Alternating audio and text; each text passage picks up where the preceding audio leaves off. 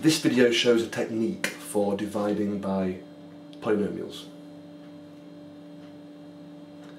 Now, it's basically the grid method in reverse. So what you do is, you put the divisor down like so, x and minus 1, and you construct a grid to the right hand side. We're not sure yet how big the grid will be necessarily, but you can't work that out.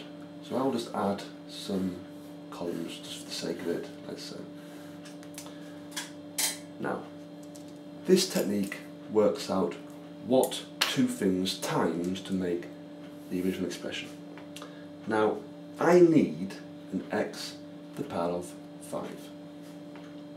Now I've got an x here, so that must be times by x to the power of 4. Because x times x to the power of 4 is x to the power of 5. But there's a minus 1 here, and minus 1 times x to the power of 4 is minus x to the power of 4. But I need 3x to the power of 4.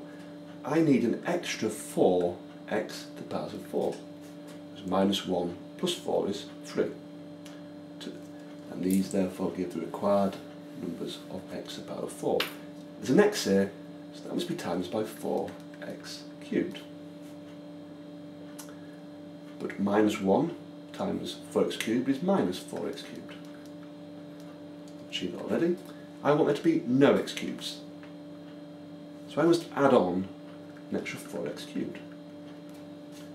So x times what is 4x cubed? X times 4x squared. These now give us our x cubes, which have sort of in here somewhere.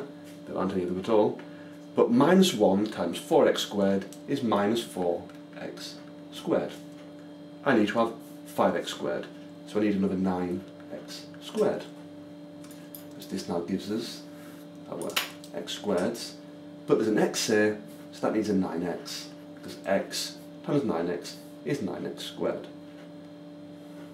But minus 1 times 9x is minus 9x, and I need a minus 10x, so I must take away another x, because that gives us our 10x.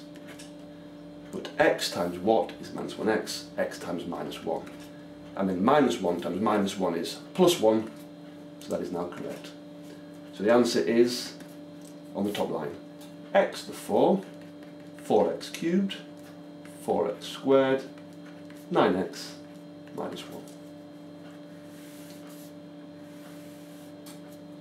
And this can be written down in a sort of a converse way, that x minus 1 times by the answer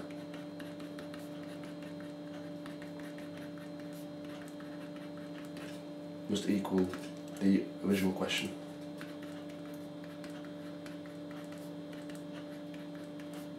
So we have begun to factorise the original expression, and x minus 1 happens to be one of the factors.